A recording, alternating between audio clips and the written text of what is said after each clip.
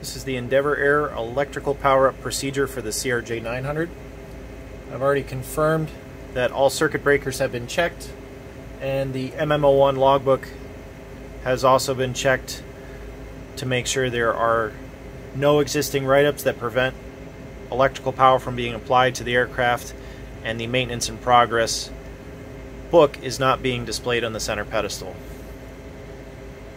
Going across to the captain's side, double checking that the nose wheel steering switch is selected to off.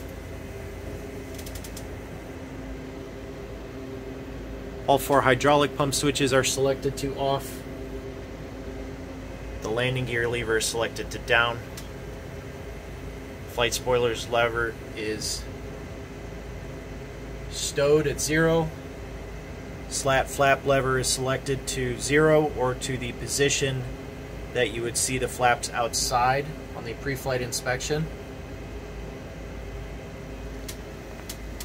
Radar is off. The parking brake is set.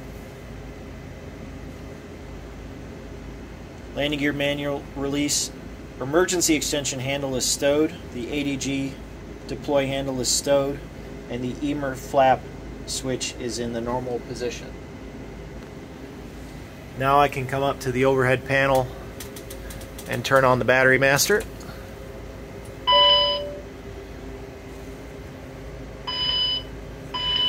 Once battery power has been applied, I come over to